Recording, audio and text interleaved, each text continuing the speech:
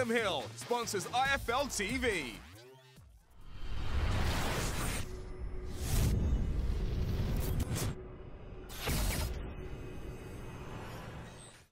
I'm the man to beat Daniel Dubois.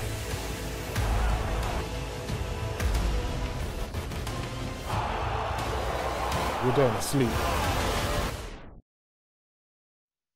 He's underrated. I think Ruiz is not of Anthony Joshua's level. I think realistically, I'm not going to try and kid you and fool you say it's going to be a close fight. I think it's about levels. You look at the size, far too sharp.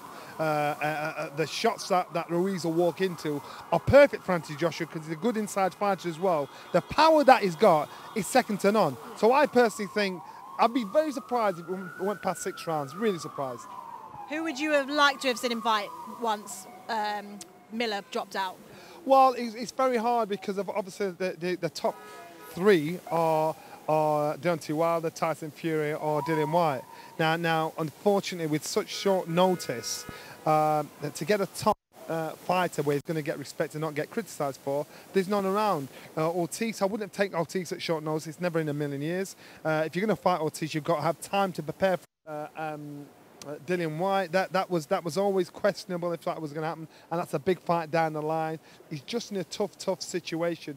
Ruiz, you've got to give him respect. He's fight fit, so therefore he's not. So he just walked out. Jimmy had no idea. So now he's going to go in there and got to give it his all. The only guy he's lost to is with Joseph Parker, and he gave him a good run for his money on home turf, and so. You know, he's got to pick the best of a bad bunch. I feel for Anthony Joshua because the public are going to give him a hard time.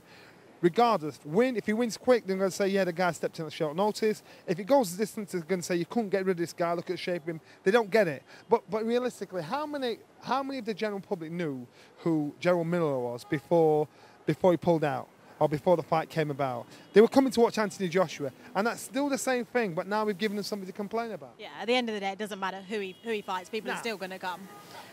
How Joshua? So theoretically, you're in the same weight category. You're in your prime. You're pulled in, lastminute.com. How do you do it? Ding ding round 1. Nelson runs out, what? Kicks him in the balls. He bends down, boom, back on the back of the head. No, come on. We're in the boxing ring. How do you do it? How does anybody do it? You've got to try and put him on the back foot.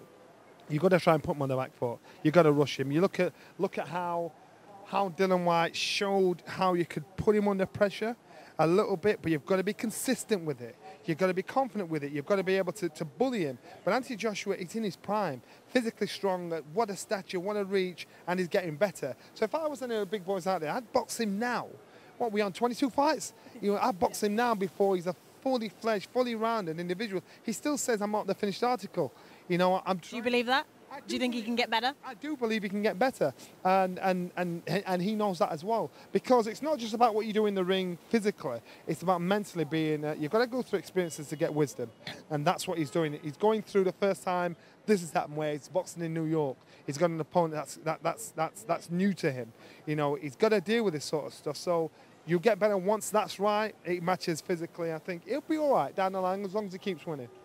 What do you think about his training camp, having been in Miami? Do you think there's a lot of distractions with that? There's pretty girls, there's nice weather, there's all these distractions, which, for me, is not a good thing. But I don't know how he is personally. Can he stay away from that? Do you think it's an unnecessary distraction? Did he need to come to America for the training camp, the full training camp? Should he stay in England? So I personally think, number one, you come to America, you want to make sure you're acclimatised, time-wise, you're not tired. It's got to be like... We're only in New York. It's 5 hours difference. I understand that, but we're very superstitious as fighters, so we think, I want to do it right. Number two, he's thinking, you know what, I'm going to train out there, let me just see what somebody's like. Sheffield, the reason why Anthony comes to Sheffield is because there's no distractions, there's nothing to do. And that works. That's what fighters need. They can't have distractions. Exactly, it works. But I've been down to Miami. And when I go down there, I think, oh my God, I wish I came here. I wish I trained here. Nigel Benn used to train there. The beaches are great to run on. The weather's good. The food's good. The surrounds are good. If you've got a good training camp and you just stay, you don't have to step in a nightclub life. You don't have to be on the yacht. You don't have to live that life. But it'll be the perfect place to train if you're professional enough to do that. So as long as he stayed away from distractions, it'll have been a help, not a hindrance. Yeah, and with the responsibility that he's got on his shoulders, I don't think he's stupid enough to make that mistake. and there's big fights on the horizon there. Remember, Muhammad Ali's doing down there, and so it can be done. And so I think Josh is one of the few fighters that is capable of just putting it into a compartment. Okay, lastly, prediction. You've said you don't think it's going to go about 6 rounds. Early, just massive knockout. I think Ruiz walks into a shot. Even if it was inside 3 rounds, I wouldn't be surprised. I hope Anthony Joshua just doesn't try to hold him up and put a show on. I think Anthony Joshua should do what he's going to do and get rid of him. Okay. He was good. You want to take over from his job? Woo! Okay. Thank you. Signing out. Peace.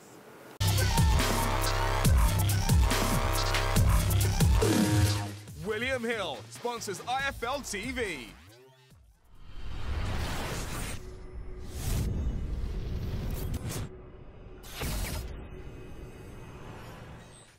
I'm the man to beat Daniel Dubois.